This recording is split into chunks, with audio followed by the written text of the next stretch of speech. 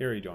American Navy's destroyer conducted the freedom of navigation operation in the ocean area around Spratly Island in the South China Sea.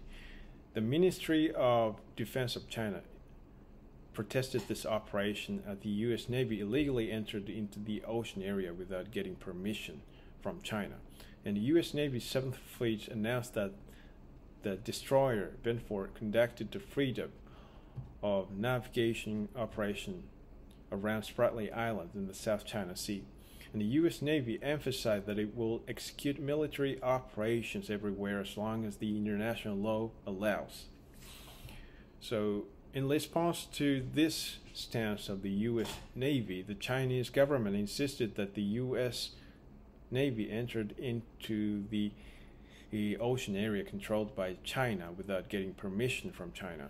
So the Ministry of Defense of China announced that it has alerted the U.S. Navy to leave the ocean area after tracking and surveilling, and China shows its stance to contain the U.S. Navy. The China criticized the United States like this behavior would significantly lose peace and stability of South China Sea. To tell you the truth, China doesn't want anybody to go against what China does and what China has decided. If other countries complain about what China is doing, China rejects this complaint as interference in domestic affair.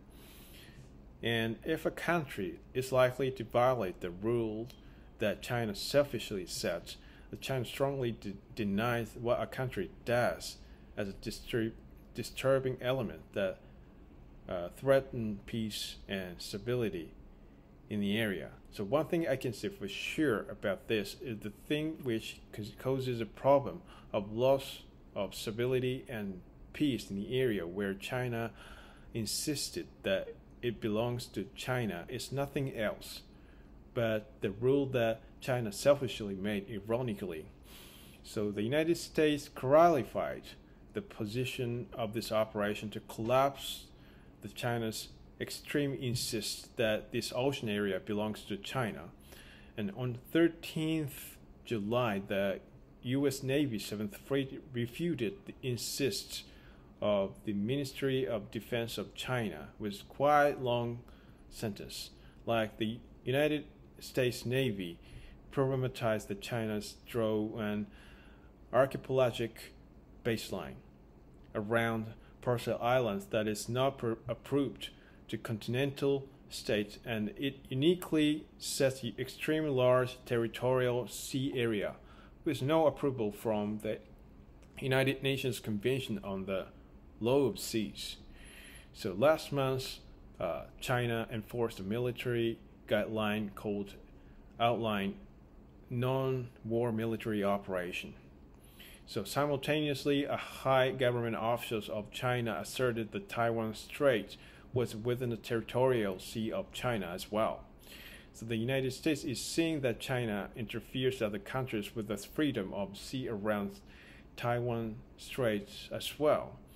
So at this time, the United States Navy strongly contained the Chinese Navy with a naval operation this time. So moreover, China, Taiwan, and Vietnam are claiming territorial rights of Spratly Islands, and each country asks other countries to get the permission to enter into the territorial ocean area of Spratly Islands. But the United States insisted that none of these countries have the territorial rights of Spratly Islands.